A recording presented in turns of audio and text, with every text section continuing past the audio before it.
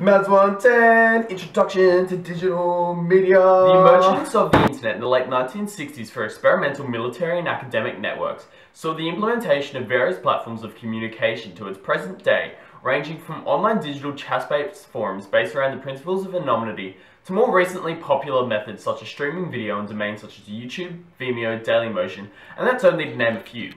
As the scope and the accessibility for the internet has grown exponentially, the development of a more personalized media flow and the growth of user-generated content has seen the expansion of online media streams such as YouTube to astronomical levels, with an estimated 1 billion users and more than 300 hours of content uploaded every minute.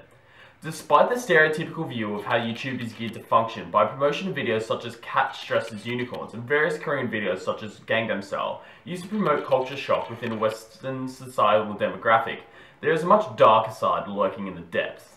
As addressed in the Journal of Adolescent Health, authors Mira Thomas, Shuri McKay, and Debbie Sassery insightfully illustrate how online user-generated video forums, in particular YouTube, is used to foster socially unaccepted videos such as fire-setting behaviors,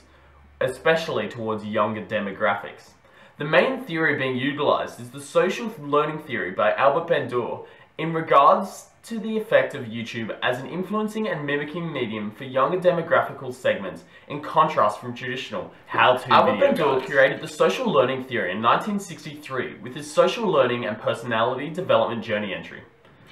The theory in essence ties directly into the modular and popularized seeing of monkey see, monkey do, with direct integration to human behavioral theories. One of Bundera's main academic theories was the conceptualization of vicarious reinforcement and behavior modeling, which is the ideology that observing a behavior and the outcome of a certain behavior, such as fire setting, can greatly influence a person to do said act. This argument is further sustained within the study of exposure to fire setting behavior on YouTube, with experts stating that the online video sharing site YouTube contains a large number of videos depicting unsafe fire-related behavior. This study underscores the importance of this medium as a possible source of deviant influence and learning, which exemplifies how due to the accessibility of said video sources on a public domain, can lead to the influencing of vicarious reinforcement of lighting fires in said manner, as well as creating false opinion climates in regards to the outcome of said action based purely on the